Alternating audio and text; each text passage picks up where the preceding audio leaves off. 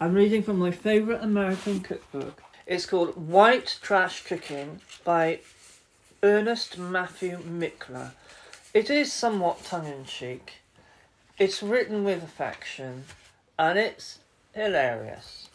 I think so. Anyway, I'm going to read his introduction. But the book is dedicated to his mother. No, it's not his mother. Anyway, somebody called.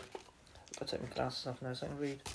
This book is dedicated to Betty May Swilly, the best cook in Rolling Fork, Mississippi, and to Robert, who found her on a tombstone.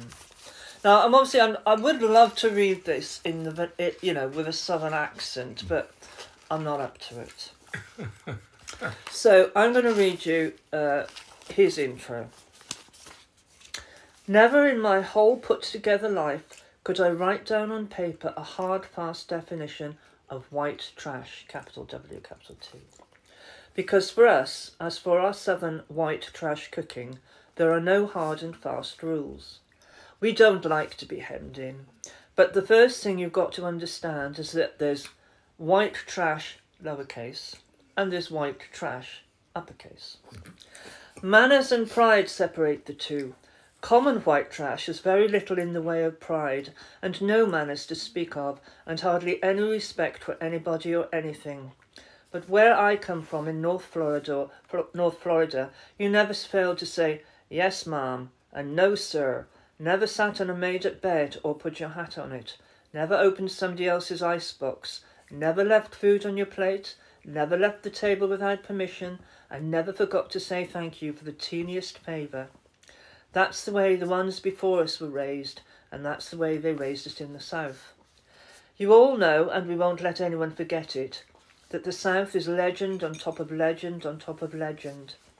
Just read the stories of Eudora Welty, Carson McCullers, William Faulkner, Flannery O'Connor, Truman Capote, and Tennessee Williams. Listen to the songs and stories of Jimmy Rogers, Mother Maybelle Carter, Hank Williams, Loretta Lynn, Elvis Presley and Dolly Parton.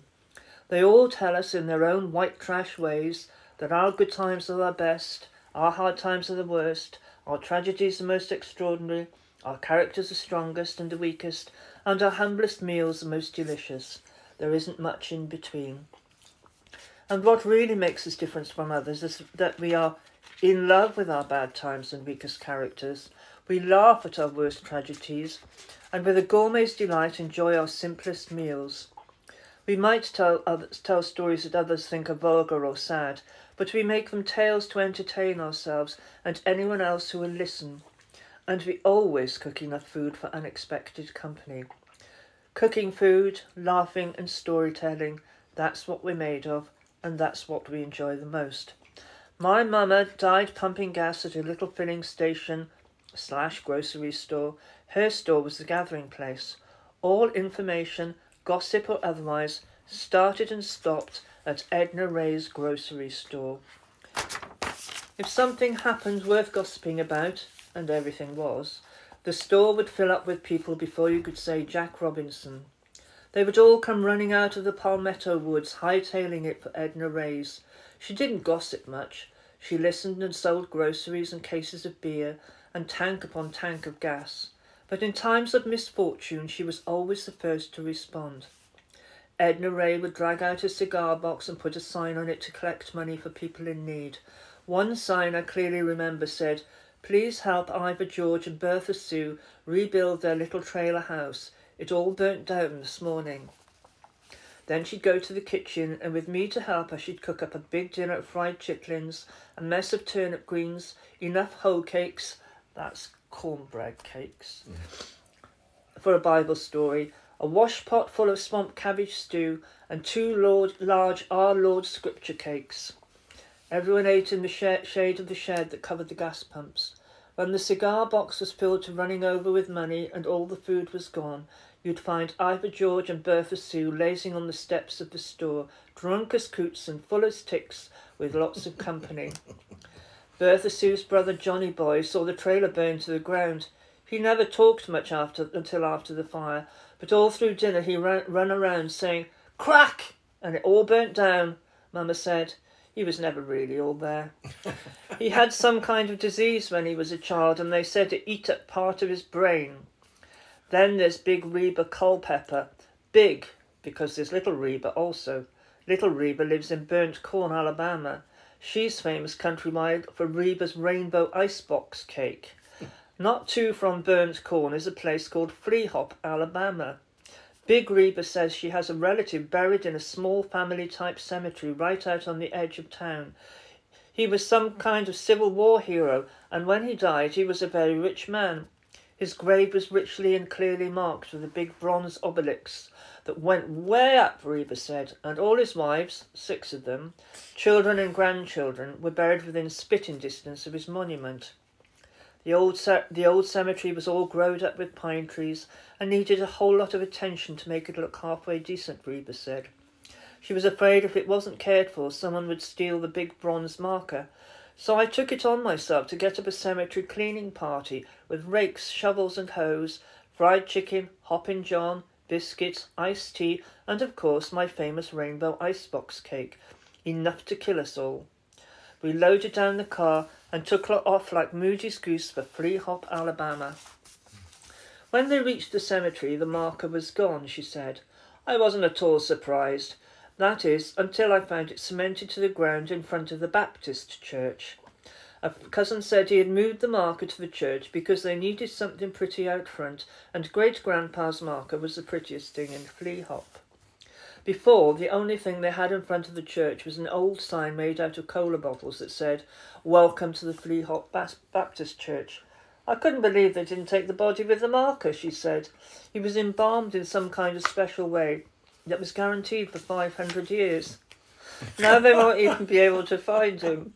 Then Reba let out a high-pitched laugh, slapped her leg and licked the last bit of rainbow icebox cake from her lips.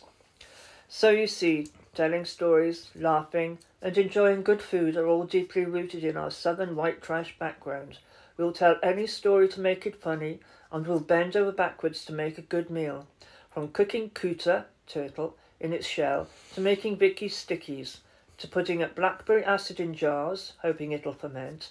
But rather than running round willy-nilly telling stories, which I could do all day long, it might be quicker to get what I mean by white trash cooking, if, as Betty Sue says, we go straight to the kitchen and get it did. If you live in the South or have visited there lately, you know that the old white trash tradition of cooking is still very much alive, especially in the country. This tradition of cooking is different from soul food. White trash food is not as highly seasoned, except in the coastal areas of South Carolina, Georgia and North Florida, and along the Gulf coasts of Alabama, Mississippi, Louisiana and Texas. It's also not as greasy, and you don't cook it as long. Of course, there's no denying that soul food is a kissing cousin. All the ingredients are just about the same, but white trash food, as you'll see by and by, has a great deal more variety. If someone asked me what sets white trash cooking aside from other kinds of cooking, I would have to name 3 of the ingredients. Salt meat, cornmeal and molasses. Every vegetable eaten is seasoned with salt meat, bacon or ham. Cornbread made with pure cornmeal is a must with every meal, especially if there's pot liquor. It's also good between meals with a tall glass of cold buttermilk. And many foods are rolled in cornmeal before they are fried. Of course, nothing makes cornbread taste better than a spoon or 2 of bacon drippings and molasses.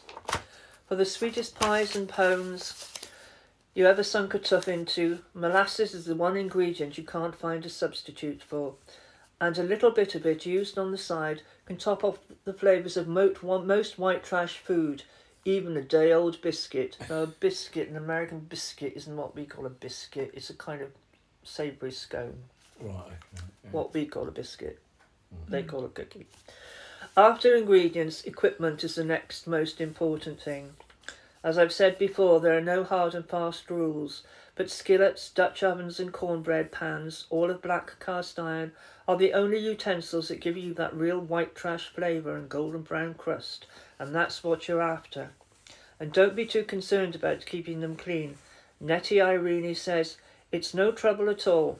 All you got to do is wrench them out, wipe them out with a dish rag, and put them on the fire to dry out all the water. Then tear off a piece of grocery bag and fold it about 2 inches square. Dab it with grease and smear it round the bottom and sides till they're plenty covered. Let them cool and hang them on a nail. It should be, I'd love to do this with a southern accent. It'd be so much better. Yeah. Nettie Irene also said that her mother would never use water on her black iron pots and pans, only dry cornmeal. She'd rub them until they were smooth. She said, Mama never threw away the used cornmeal, so she always had another cake of cornbread seasoned and in the making. Keep your black iron skillet in a good clean condition. It is as special to these recipes as the wok to Chinese cooking. Another real common feature of white trash cooking that sticks in my mind is that the recipes, because of their deliciousness, are swapped and passed around like a good piece of juicy gossip. And by the time they make it back to their source, they might be, and almost always are, completely different. Raynell, Betty Sue's sister-in-law, says, if I fry down 3 onions, she's going to fry down 4. If I put in 1 pack of Jell-O, she's going to dump in 2. So with every cook trying to outdo the other one, and with all the different tastes, these recipes change so fast it's hard at times to catch them still long enough to get them down on paper. I relied on old family cookbooks, yellowed letters, whispered secrets, and a lot of good hints straight from the kitchens of long-time southern cooks. But I have not written down the endless variations and elaborations on a single dish, and I have not revised the collected recipes unless they had to clarify a very confused situation, and there were a few. I know you'll lay down and scream when you taste Loretta's Chicken Delight, and Tootie's fruited porchettes are fit for the table of a queen. Just how can you miss it with a dessert that calls for 23 Ritz crackers? And then there are recipes for coon, possum, alligator. These ingredients can even be found in New York City if you've got an hour and a good taxi driver. You'll be the talk of your social club or sewing circle when you prepare a resurrection cake that's guaranteed to resurrect when you pour on the whiskey sauce. Or a Grand Canyon cake or water lily pie that, all going well, look just like their namesakes. It's not hard to catch on to our ways. Even an awful cook will soon sop them up and become deathly accurate with the sweet potato pounds and Miss Bill's bucket dumplings. How? No hard and fast rules. Soon you'll find out, like the best of the white trash cooks, that there are many ways to fix the same thing, and before long you'll be preparing these dishes with your eyes closed, with the basics of southern cooking just at your fingertips. I know you'll want to place this cookbook next to the Holy Bible on your coffee table, and I know you've got a coffee table with Polaroid snapshots under the glass. And in the kitchen you'll become another Miss Betty Sue Swilly in the true spirit of white trash cooking. Well, lovely. Well done, Alice.